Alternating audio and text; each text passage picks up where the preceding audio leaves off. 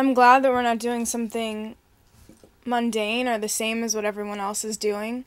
It's definitely a chance. We're taking a chance doing this, but I would rather do that than play it safe. Do me one track from the top, like just give everything up. Okay. Just let it rip.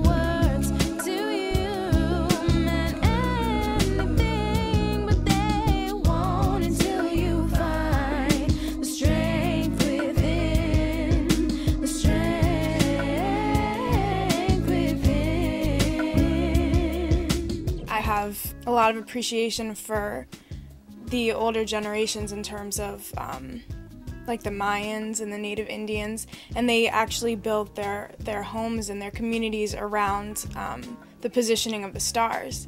So it was really cool to take the different signs and to actually research them and find out different things about them, and then using people's experiences and relationships and my own experience and putting it into song.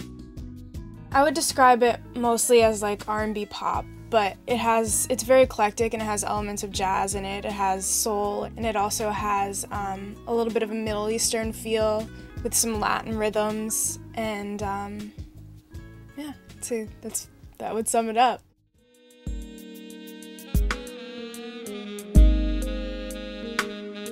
There's a lot of like fun, upbeat songs, and then there's some songs that could potentially be dramatic, definitely.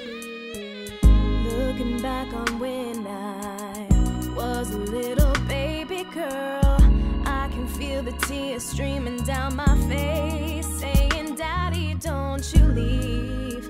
It was so long ago. There were some difficult songs that I sang that were about my past, and it really did dig up old feelings, and it was hard, but it put the emotion into the songs and it made it real. Alright, that was nice. Give me another one. Okay. Change the melodic structure, alright? It's okay now to start taking creative license. Okay.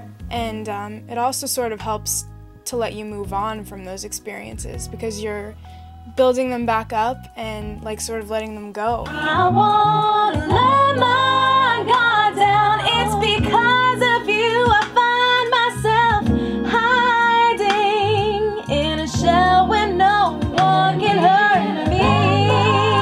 I will free myself of everlasting fear and find the peace that lives inside me. That was nice. Did you enjoy that? Yeah. It's been so much fun to write and record and just to get the creative side of me out.